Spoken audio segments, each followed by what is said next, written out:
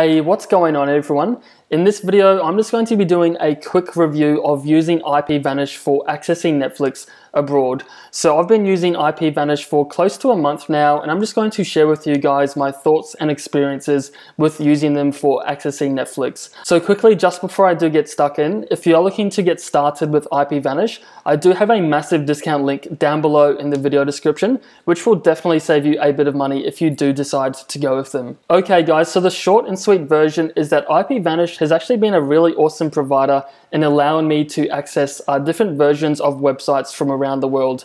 So as of making this video, I've used IPVanish for accessing different versions of Netflix in the UK, Canada, US, and a couple of other countries as well. And I've also used them for accessing HBO Go and also Amazon Prime as well. So just to show you guys a quick example of this, I'm currently connected to the Australian version of Netflix. So we do miss out on around 3,000 TV shows and movies that can only be found in other countries. So just to show you guys a quick example of this, I'll just go ahead and search for a couple of titles, and also when I connect to IPVanish, I'll actually play a little bit of Netflix in real time, just so you guys can see that they are actually working, as I actually don't see this in many other videos out there.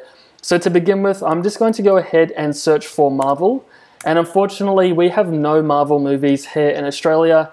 And additionally, if I go ahead and search for the TV show Friends, we also miss out on this one as well.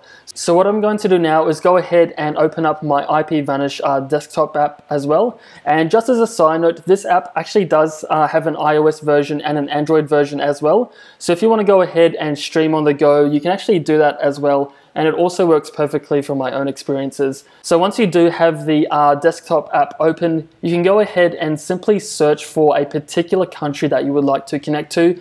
So in this instance, I'm going to connect to the United States. So I'm going to leave this as is. And then I'm also going to leave the best available city and also the best available server as well, as this will automatically connect me to the best optimized server so I can get the best experience when streaming.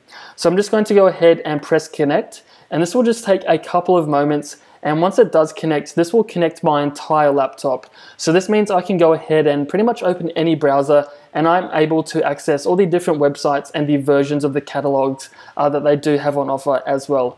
So as you can see, we are now connected. So what I can do now is now navigate back to my Netflix homepage. Now once I'm here, I'm just going to go ahead and refresh the browser, and this will then put me onto the American version of Netflix. So again, I'm going to go ahead and search for those same titles. So the first one was Marvel, so I'll go ahead and search for that one. And as you can see, we have a couple of Marvel movies that I wasn't able to access just moments ago.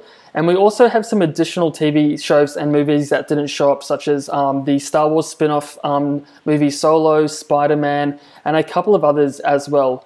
So what I'm going to do now is actually go ahead and play one of these movies just a little bit in real time, just to show you guys a real-world example of speeds, performance, and also quality when using IPVanish, as I don't see this anywhere else online. So I'm just going to go ahead and play this one right now with no edits. And from my own experience, it does take around 10 to 15 seconds to get started, but once it does, there's pretty much no issues whatsoever. So as you can see guys, that did take around 10 seconds to get going, and there's no stuttering or buffering issues whatsoever. And this is also streaming in high definition as well. So I'm also going to go ahead and search for the Friends TV show as well, and see if the TV show version works for this one. So as you can see, we now have the Friends TV show available. So I'm just going to go ahead and again play a little bit of this in real time with no edits.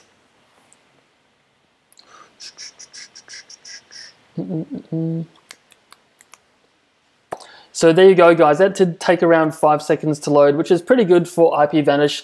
And as I said, it does take me around 10 to 15 seconds as well. And this also depends on the time of the day that you are watching it. So there you have it guys, IPVanish actually works extremely well for accessing geo-blocked content such as Netflix from various countries around the world. So again, if you are looking to get started with IPVanish, don't forget to check out the discount link down below in the video description, as that will definitely save you a bit of money.